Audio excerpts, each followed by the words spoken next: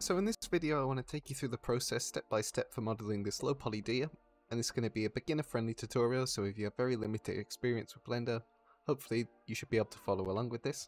I'm not going to go over the really basic stuff in Blender like the viewport navigation and stuff like that, so that is a prerequisite to know. So to start with, I'm just going to delete out our camera and light for now, and just focus on this default cube. And now when modelling any character, you only really want to model half the character and then mirror it to the other side. This saves you a lot of the work, keeps everything perfectly symmetrical. So the way we do this in Blender is to cut the mesh in half, and then use a mirror modifier. Now in order to cut the mesh in half, I'm going to need to add a loop cut, and that's just adding an extra ring of vertices around the mesh. And to do that, I'm just going to use Ctrl R, and you can see we get a yellow indicator that tells us in what direction the loop cut will be going. So if I place one down the middle, and then press Escape to cancel it so it doesn't slide along the mesh, then what I can do is grab all 4 vertices on the left side, press X, delete the vertices, and now I have half a cube. Then, if I go into the modifiers tab, which is just this little blue wrench, I can add in a mirror modifier, and then if I set the axes to Y in this case, you can see we get our cube back. There's a slight problem at the minute though. If I drag the vertice from one side across the middle line into the other, you can see it will self-intersect in a bit of a weird way. So to avoid this, I'm going to turn on clipping in the mirror modifier. And you can see now we can't move anything past the middle point. Now that I've got this is pretty much my base that I'm going to start modelling from. So what I'm going to do is just grab the back face and start extruding it out with E. Now there are 3 selection modes you can use for your modelling: vertex, edge and face, and these are all useful in their own ways and in their own scenarios, but personally I like to switch between them all depending. So for example, when I'm extruding out this back face, I go into face select mode, but when I want to move an edge, I use edge select, and if I want to make more fine tweaks, I'll use vertex select. Now you could do everything with vertex select, but sometimes it's just a bit easier to select full faces at a time. You can also switch between these quickly using 1, 2 and 3 on your keyboard. Another really useful tool to know about is the slide tool. So if I grab an edge and double tap G, you can see I can slide it along in line with all the other geometry that's already there.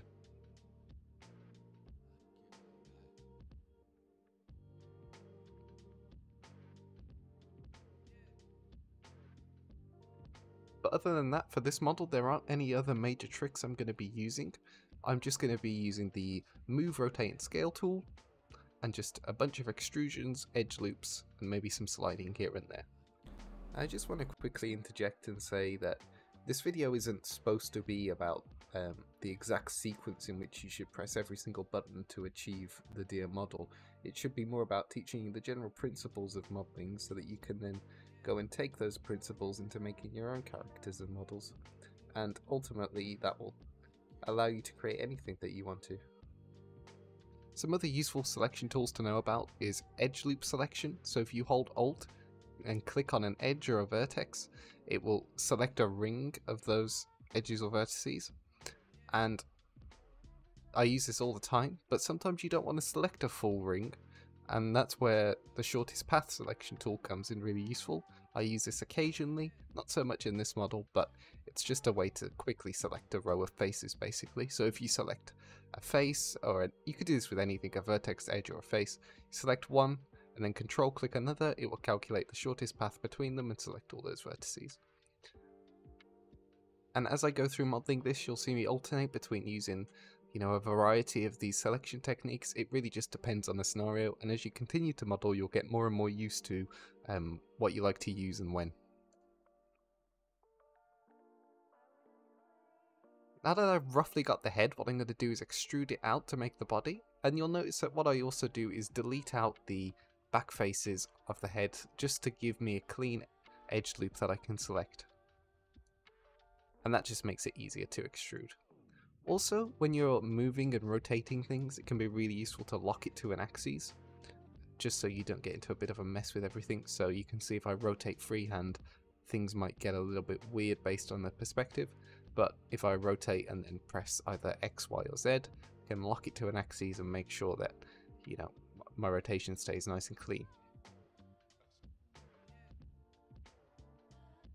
Another really cool thing to note is with the edge slide tool, if you actually press C when you're sliding, it will remove clamping, and that basically means that you can slide the edges past their original position.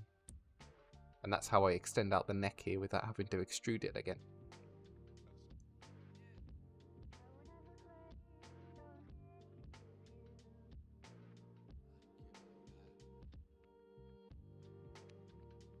Then I just start pulling the edges out for the body. Just, using really basic move and scale operations, rotating stuff. Looking at the reference a lot is the most important thing, really.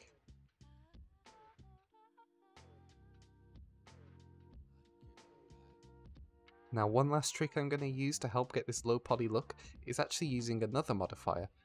And this modifier, what it's going to do is basically triangulate our mesh and make it even more low poly based on a slider that we can control. So this modifier is called the decimate modifier, so I'm just going to search for that and add it after the mirror. And then if I slide the slider down, you can see how that affects the look of the model. And I'm also going to enable symmetry just so that it's symmetrical on both sides.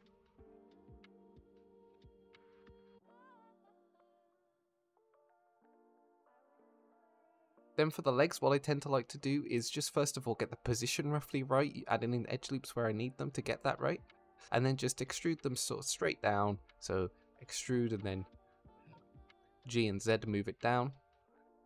Then for the base of the legs, I like to just get a nice flat base to start with. So I grab the bottom two faces, hit S, and then Z and 0 to flatten it on the Z axes. And it's important to have enough edge loops running vertically down your legs as well, so I always add in those. And I try and slide them around to make it not so square and blocky, but a bit more of an organic shape. And legs can be a little bit tricky, but it's important just to take it slow with them and try and match the reference as best you can. And I always tap in and out of edit mode when using the decimate modifier to see how it will look, because you can't preview the decimate modifier in edit mode, you have to be in object mode. Then once I'm roughly happy with the legs, I will start scaling them around and moving them into position to try and get that nice tapering. Add in the joint with just another extrude.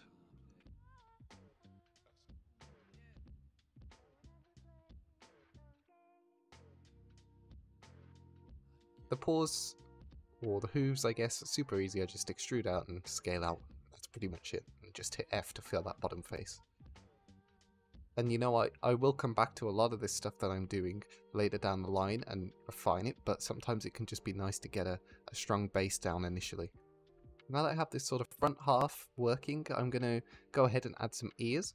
And now when I first started modeling, I used to think that everything for one character had to be one object, and it was sort of cheating to add multiple objects that weren't connected and stuff, but that is not the case, definitely. So what I'm going to do is actually just add in a plane for the ears. And then I'll just move the plane into position, scale it and rotate it around, and then just with a few basic extrudes get that shape on the ear.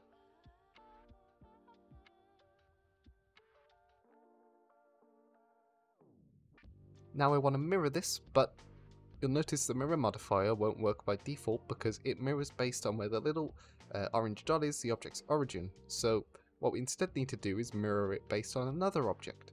And in this case we can just select the deer for this, as the deer is perfectly central, and that will make the ear mirror perfectly onto the other side, again selecting the y-axis.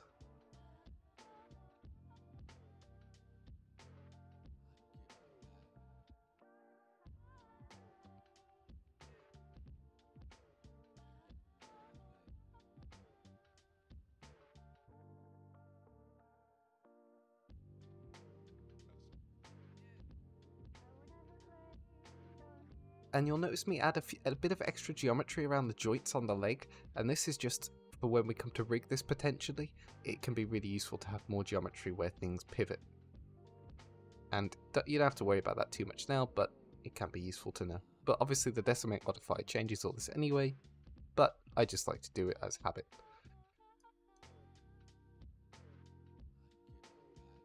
I'm constantly looking around to see if there's an angle that I didn't didn't see this deer from, where there's a really straight edge or something, and I try and curve everything and match the reference as nicely as possible again.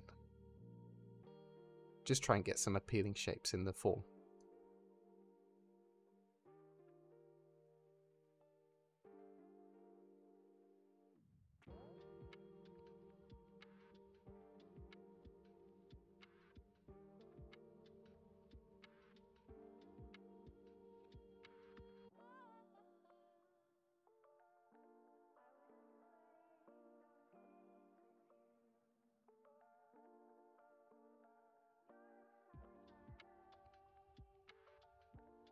Then just working out through the back legs, it's the exact same process, but for the back legs I like to extrude them out a little bit, then scale them in to give it a little bit more of a bulge.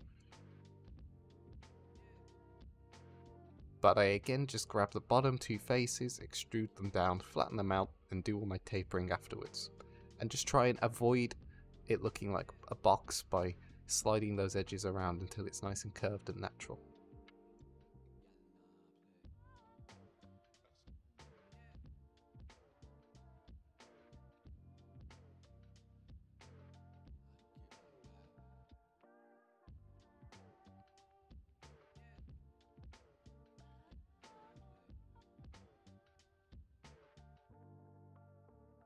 There's never really a right or a wrong way to model or select things, it just comes down to personal preference really, and this is just how I like to model.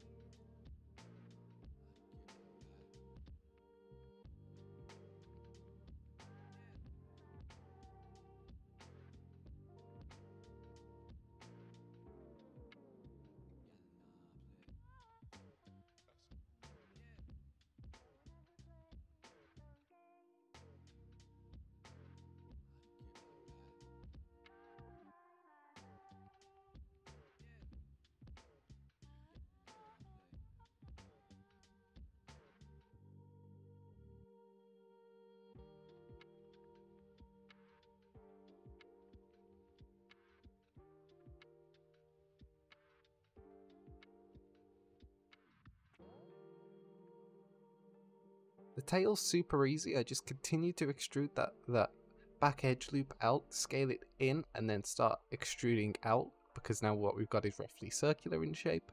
I might slide some vertices around to get it a bit more circular, then I can start extruding that and scaling it out to make the tail shape. And then once I get to the end, I just hit F, fill that face, and that's pretty much it.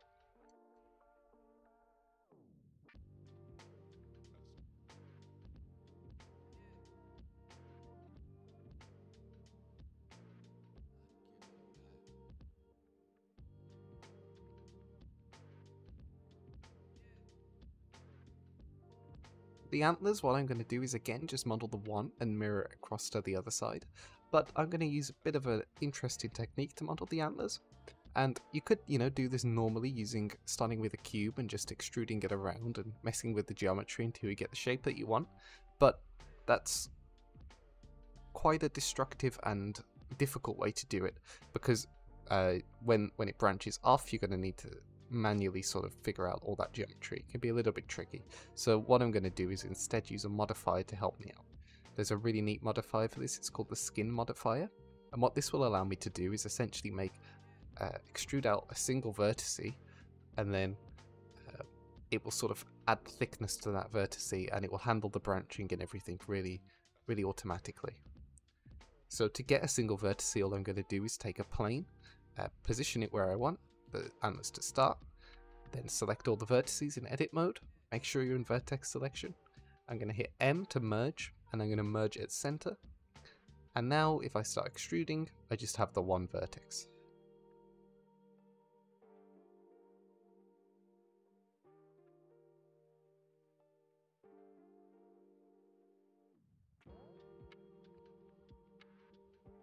And you can see how the skin modifier is adding some nice thickness to this. To control the thickness at each point, you can use Control A and then drag, and that will sort of scale the radius in or out.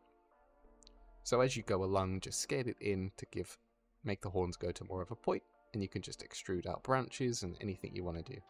Then just again add in the mirror modifier, mirror about the deer, and we're done.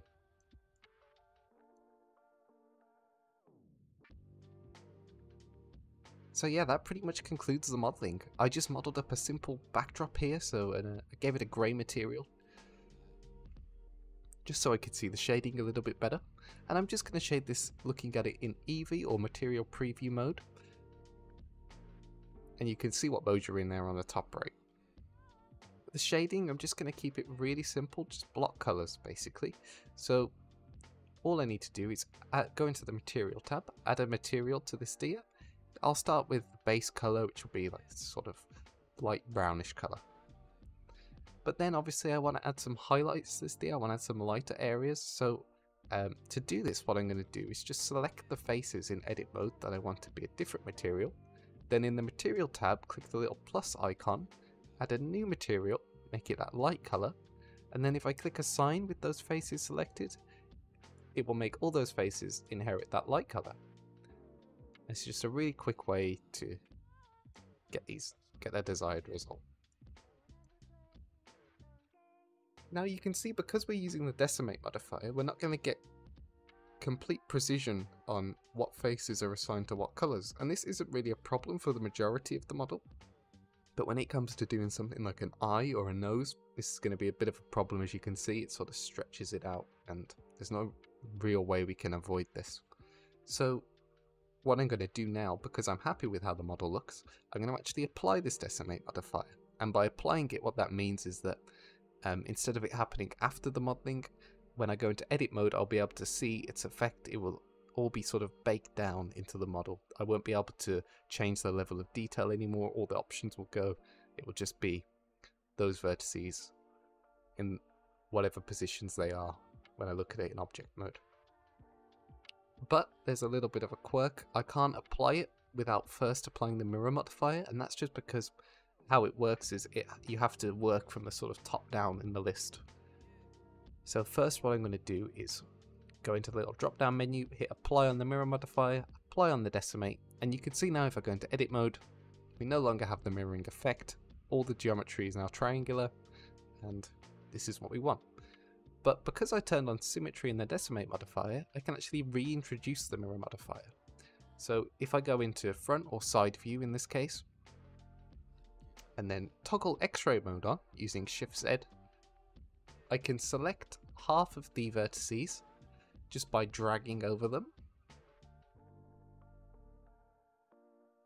And then I'll delete half of those out, add in a mirror modifier again, turn on clipping, set the axes to be correct, and we'll end up with a visually identical result, but now we can control each individual polygon in edit mode. And what that will allow me to do is now go in and use the knife tool with K, and what the knife tool does is you can sort of think of it as almost like a lasso in Photoshop or something. You can just go on to, you can just cut out geometry that you want, faces that you want. And this just saves you adding in loads of edge loops and getting in a mess with all of that. So I'm going to cut out a shape for the nose here, and then I'm going to cut an eye shape and assign these both a black material. And then I can still tweak all this geometry and, you know, maybe refine some of what the decimate modifier did in places if I want to. Yeah, that's pretty much it. That concludes the model. It's ready to be rigged now, ready to be rendered. And I hope you were able to learn something from this. I hope, you know, it was easy to follow along. Let me know what you think.